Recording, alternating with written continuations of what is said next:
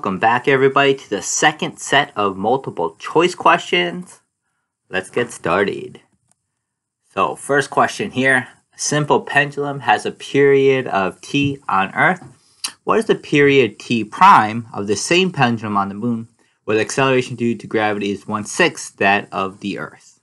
Okay, so first we have to know the formula for a pendulum, or the period of a pendulum, I should say, which is going to be equal to 2 pi square root of L, the length of the string, times gravity. So we want to know, as this gravity changes, how is this period going to change? Okay, so what we should know is if this gravity changes by a factor of 1/6, that means this side of the equation is going to change by a factor of square root of 6 over 1. Since 1 over 6 is in the denominator, that flips to 1 over 6. So that means this period here has to change to a factor of 6. So which one is that going to be? That's going to be C. Okay? And that should make more sense. If there's not as much gravity, it's going to take longer for it to swing back and forth.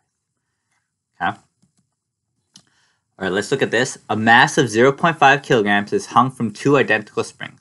The mass causes each spring to stretch 0.1 meters. What is the approximate spring constant of each spring? Okay, so we want to know what this K is equal to and what this K is equal to. We know that they're both the same, but we want to know what these are equal to.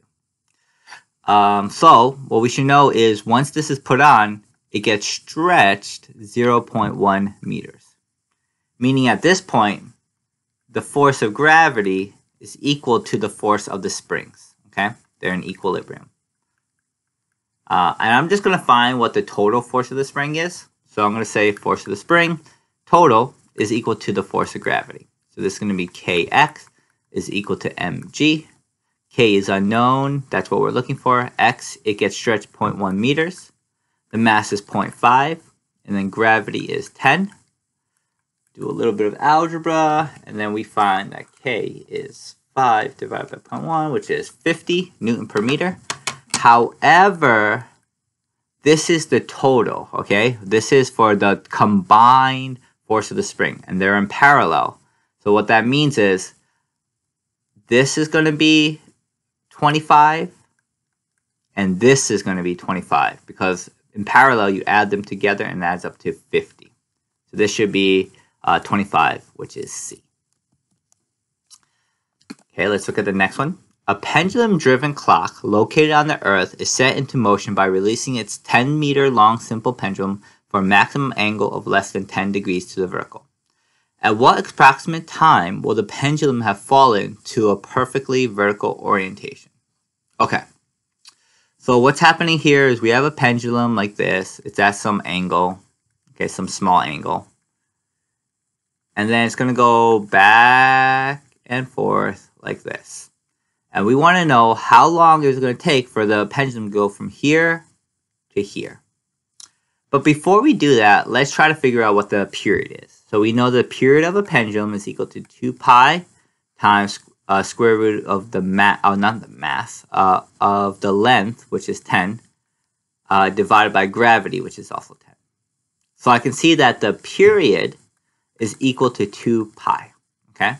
But remember, what that means is that's how long it takes to go from here to the equilibrium, all the way to the other side, back to the equilibrium, back to where it started. So that's how long it takes. 2 pi seconds to make a full cycle. We just want to know how long it takes to go to this point right here, which is 1/4 of the period. So we could do 2 pi, divide that by 4, and that's going to be pi over 2 seconds. Okay, let's move on to the next one. A light spring with a spring constant of 10 Newton per meter is attached to a mass. The mass is pulled down and released and exhibits simple harmonic motion with a period of 0.2 pi. The mass is blank. Okay. So again, we know that period is equal to 2 pi square root of m over k, and this is a period of a spring. We know the period is equal to z.2 pi.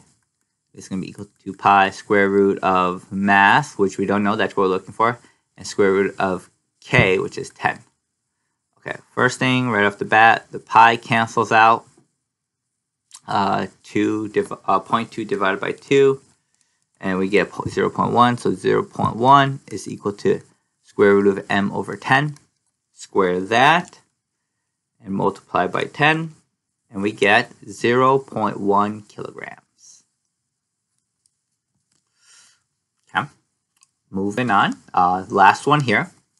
An ideal spring is attached to a support and pulled a distance a in the negative y direction at time t equals 0 as shown. Okay, the mass oscillates with the period t, which given shows the correlation position versus time and the velocity versus time graph. Okay, so we know at time t equals 0, it starts here and then it's going to oscillate back and forth and back and forth and back and forth. So we have position versus time and velocity versus time for every situation. Let's just first look at the position versus time. So we know it starts at negative a. What that means is a is a possibility, b is a possibility, and d is a possibility. C and E is not a possibility because C starts at positive a and E also starts at positive a. Okay? A, B, and D all start at negative a, so that's good. Okay, so either one of these is correct for the position versus time. But now let's look at the velocity versus time. So we should know when it's all the way at the end like this, the velocity starts at 0. So it's going to start at 0 and it's going to start to speed up. So nope, that's not for A. This has a negative velocity at the very beginning. Not B, this has a positive velocity at the very beginning.